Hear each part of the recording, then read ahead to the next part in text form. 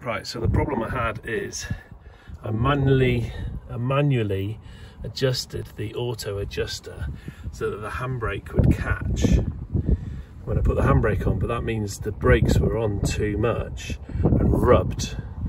And the actual reason that the handbrake isn't catching isn't because of the auto adjuster, so I need to leave that be.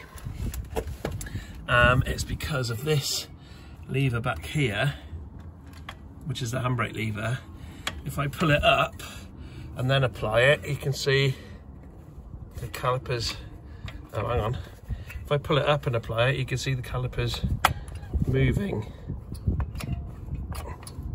pushing out. But if it's pushed down, it's not doing a thing. There's nothing going on there at all. But if I lift it up, it does apply. I'm doing a rubbish job with the camera. So there's something worn here and it moves up and down too much inside there, and it's missing a pivot if it falls down, so the handbrake isn't applying. So there we go. Yeah, so this hole that the handbrake lever comes through is where is it? It's completely worn away. So if it sits at the top of that hole,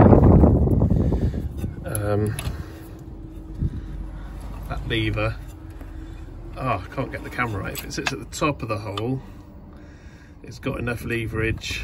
If it falls down to the bottom, it's not pushing against much at all. So yeah, it might need a whole new back plate thing.